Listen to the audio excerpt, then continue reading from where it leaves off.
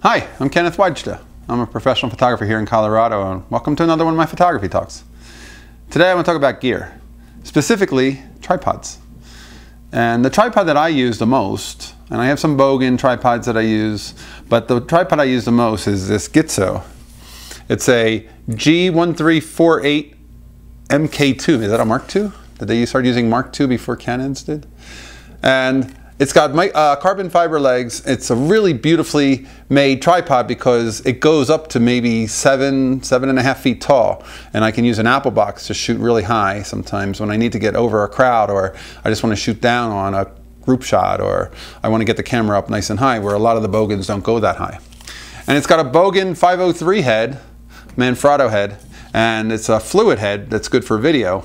And this is a crazy story about how I got this.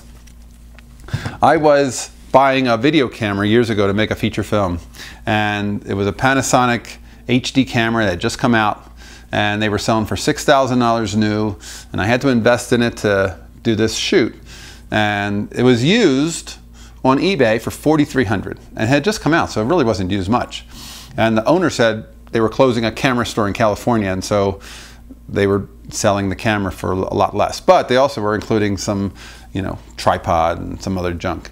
And I figured it's gonna be a little plastic tripod. And when I open up the box, this is in it, which is crazy because this is easily an $800 tripod setup. And I'm like, there's no way. I wonder if the person who packed it knew what they were packing. But again, it's this buyer beware, seller's market sometimes, or sometimes it's the other way around, and that was a great deal for me. And I use this a lot. Now the Bogen head on this is heavy, so as lightweight as these legs are, the whole setup isn't all that light because of that Bogen head. But that's a great setup as far as those kind of legs that give you lightweight. They don't get freezing cold like an aluminum leg on a Bogen. And I love the fact that it's lightweight like that. And there's something else that I use on all of my tripods. There's a Bogen 438. It's a leveling head. So what it does is it allows me to use one little clip and level my tripod head with a bubble level. So some of the better video tripods by like Sattler and Miller, the pro commercial film heads for motion picture work, they have a ball head and they have a leveling head that you can just release the ball and you can level your tripod after the legs are set. Well, the 438 Manfrotto deal is a great little addition. It's only this big, and it goes between your head and your tripod, and it lets any lens, any head become a leveling head.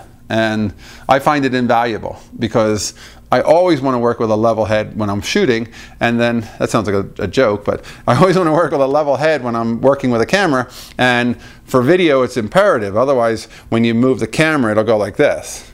And for a still shot, if I want to tilt the camera, I want to know that I'm choosing to tilt the camera, not that the head did it.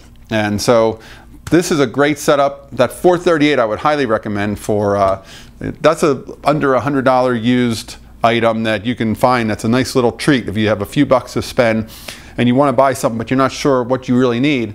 That's something that you can use every time you use your tripod. And I'm a big fan of tripods. Every time I do a portrait shoot, everybody knows I bring a tripod. I bring this because I want to have complete control over exactly what I'm getting, and I want to get precise focus, and I want to get the ability to use a low ISO setting. And I want to be able to, shoot at a 60th of a second or a 1/25th of a second at full telephoto of a portrait. And I want the eyes extremely sharp and focused. And I'm not able to always hold this. And this is. So if you're not using a tripod, I would suspect that your photos aren't as sharp as they could be. I know for me, they're not. And I need to use a tripod, and I take it everywhere. All my commercial shoots, everybody knows I'm the guy with the tripod. I don't work without it because I like keeping I'll put a 70-200 on this with the mount on the lens, and then I can take the camera off and on and put a wide angle on and walk around the room and shoot some wides, but then come right back to the tripod for the long shots. And it makes a world of a difference for me. So that's today's photography talk. Big fan of tripods. If you're enjoying these, hit the subscribe button and we'll talk some more photography. If you have any questions, put them in the comments below. Thanks so much for watching.